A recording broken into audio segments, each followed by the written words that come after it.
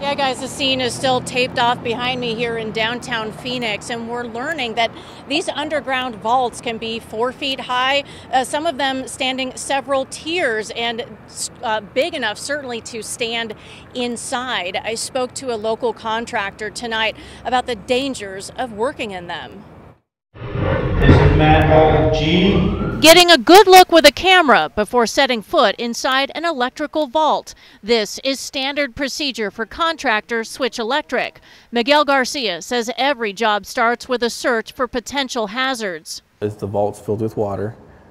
If there's any existing conditions of the previous install that were kind of seem sketchy to us or don't look correct. Miguel says the video is then reviewed and an outage is scheduled to shut off power before crews go in. It goes through a lot of checks. Last night, APS electrician Ricardo Castillo was killed when a fire broke out in the manhole where he and a coworker were performing planned maintenance.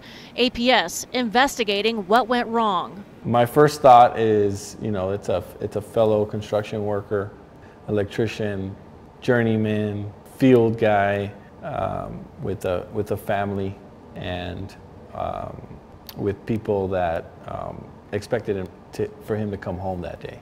Miguel says his crews wear gear to protect them from burns. A set of overalls. They go through many hours of training and safety protocols, but the job is risky. Well, I mean, you're dealing with high voltages of current, and